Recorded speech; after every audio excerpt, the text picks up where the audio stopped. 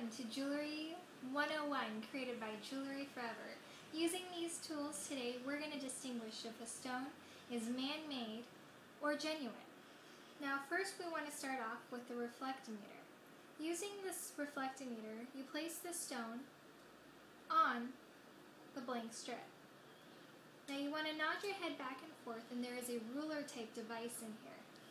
With this device, you want to make sure that your stone is landing somewhere between 1.762 to 1.770.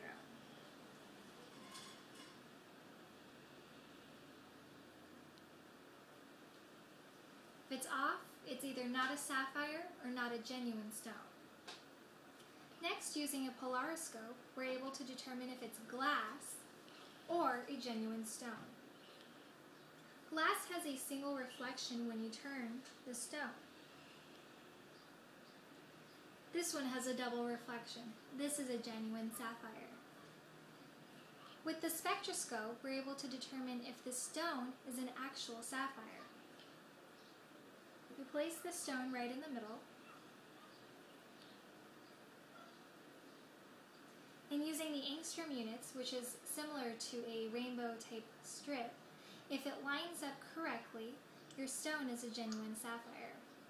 The last tool that we use would be the magnifying of 40 to see if it has the rutile needles that show a silky shine.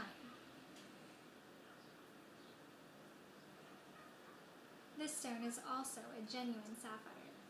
Now sapphires are from the corundum group, and they have a hardness of 9, similar to that of rubies, which are also in the corundum group.